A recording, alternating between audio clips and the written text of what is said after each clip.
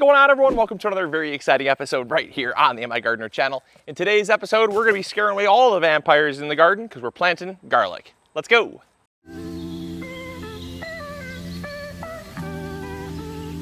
So the first thing you want to do is look at your planting date. Before you even get garlic, think about planting garlic, you want to find the ideal planting date.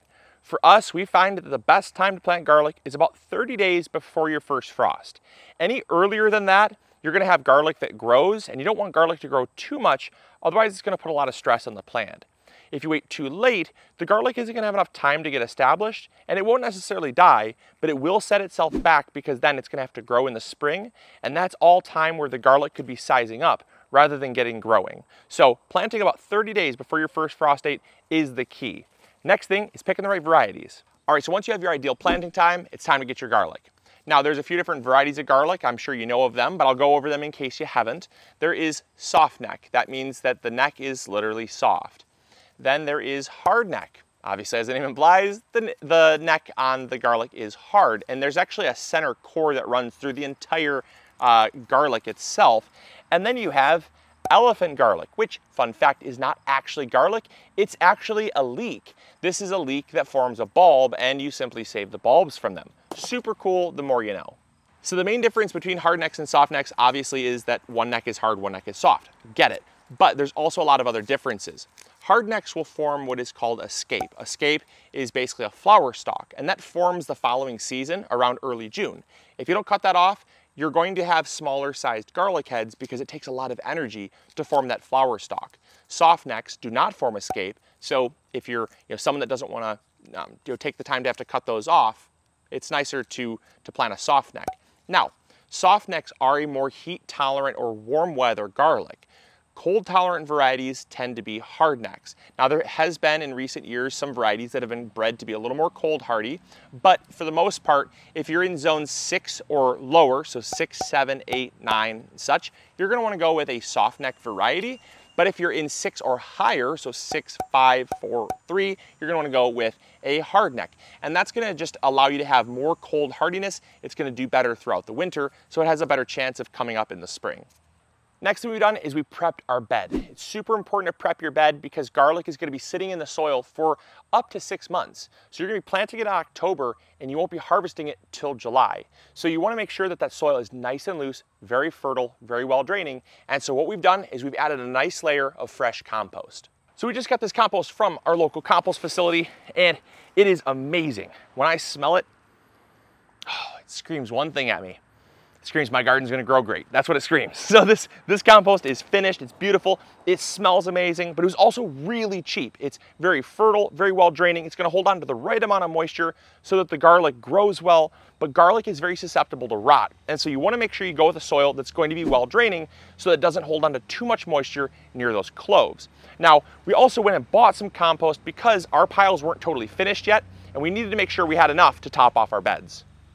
So the next thing I want to do is I want to go through the anatomy of a garlic head. That way you can better understand the different terminologies used when we're talking about planting garlic. So the first thing I want to start is with the bottom of the garlic. Where the roots come out of the head of the garlic is known as the basal plate. All of the cloves are actually going to be attached to the basal plate. Next, you have the neck. The neck, as I talked about, is either soft or hard, but that's where the leaves come up from the main garlic plant. That once it's pulled up, those leaves are going to be attached and fixed to the neck of the garlic. Then, as you break them apart, you have obviously cloves. These cloves are individual little mini garlics that, when they are planted, they can then divide out and they become a new head of garlic. Next, you have what's called the skin or the paper. The skin of the paper is this stuff right here. Every clove will have multiple layers of skin, and each layer of skin is associated with a leaf on the garlic. So as your garlic is growing up, if it has one set of leaves, that is one layer of skin or one layer of paper. If it has 2 leaves, that is 2 layers of skin.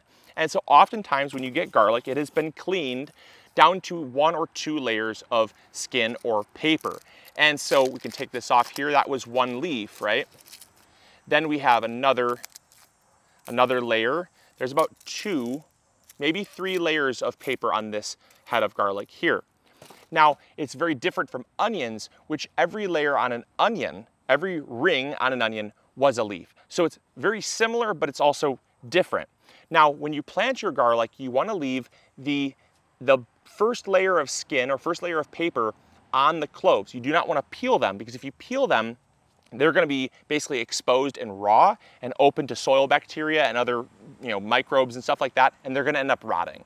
Now, next thing we're going to do is we're going to start planting our garlic. So we've amended our beds with the compost already, and we want about 3 to 4 inches of loose soil. If it's not 3 to 4 inches, you want to double dig your beds or broad fork them, fill them up with soil. You want about 3 to 4 inches of nice loose soil, because garlic needs to have loose soil in order to expand in the soil. If your garlic is compressed or the soil is very compacted, it's going to squeeze your garlic heads and the cloves as they form, and you're going to end up with very undersized garlic heads. So we're going to take our shovel here, kind of work a little hole, and we're going to space our holes apart about every 3.5 inches or so. In years past, I did space them closely together, but I found that I did not have as good of results as I did when I had my garlic about 3 to 3.5 inches apart. That, I find, is the sweet spot for maximizing the amount of garlic you can plant in a given space without overcrowding that space too much. So a little pro tip, you can use a tool called a dibbler. Now, a dibbler is basically a conical shaped little spear, if you will, and you simply do the same thing I'm doing with my shovel, but it makes a perfect uniform little hole for planting bulbs. I don't have one with me, but they are fun to use.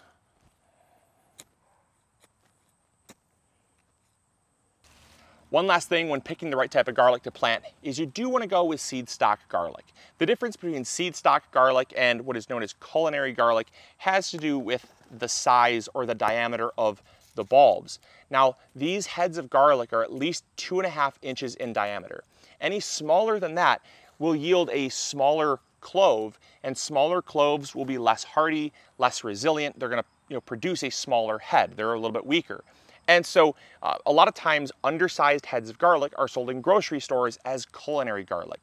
Now, I've said for years, as a beginning gardener, if you want to go to the grocery store, you definitely can go buy some US grown garlic. You want to go with US grown, not anything grown in China or Chile or Brazil or any other of those countries that grow a lot of garlic, and import it in, because the basal plate, the roots on the bottom, have been dug out. They've actually dug those out to remove any soil or foreign matter that might come in. And so the US quarantine laws have that removed so that they don't have any hitchhikers coming in on the garlic. And so that will actually kill your garlic and they won't sprout. So go with US grown. But even if you are a beginning gardener, I would say spend a little bit more money. Get seed stock size garlic, because the yield is going to be so much better.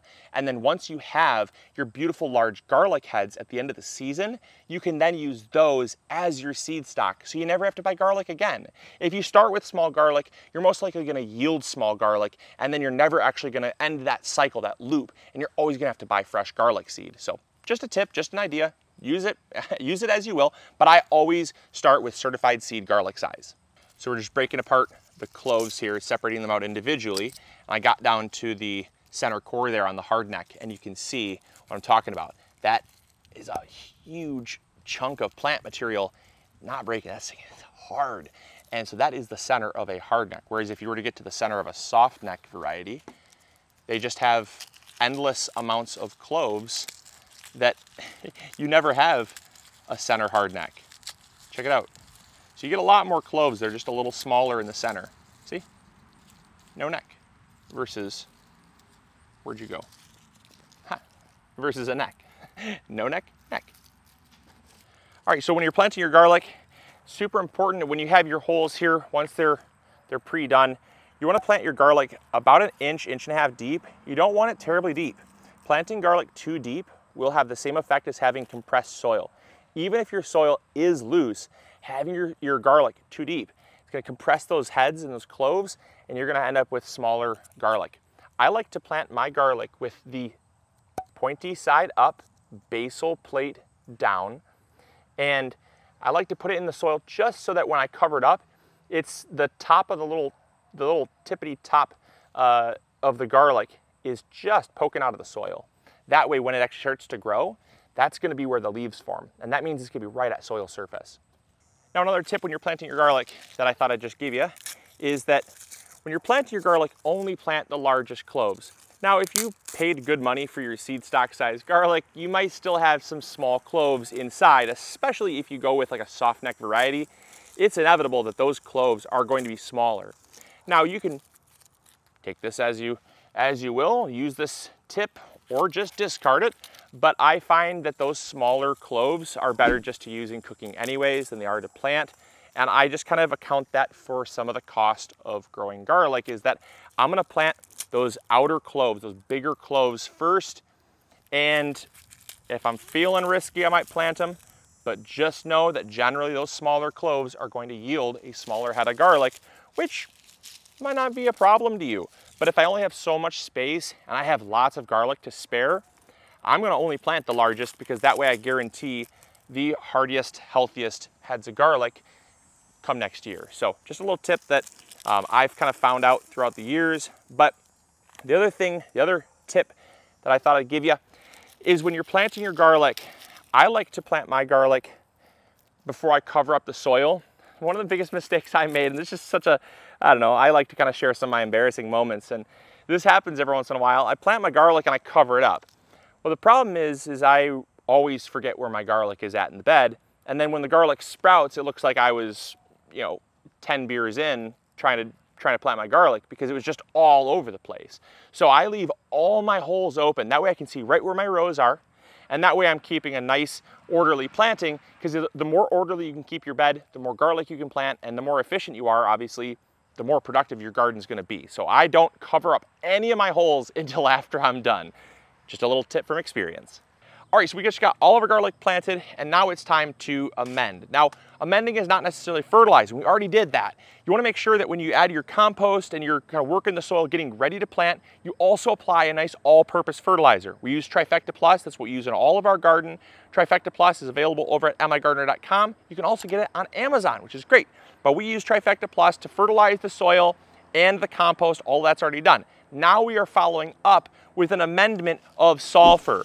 What we do is we just throw it in a little pot with some holes at the bottom, a little fun tip for you, and we use that as a shaker bottle. So then now we're adding sulfur to the soil. What sulfur does is it prevents your bulbs from rotting in the soil. Like I said, your garlic bulbs are very prone to rot, especially in the early season and late fall when it's damp and cool. And so to prevent that, we're adding lots of sulfur. Now I'm gonna be adding about a pound per 16 square feet, about a pound of sulfur.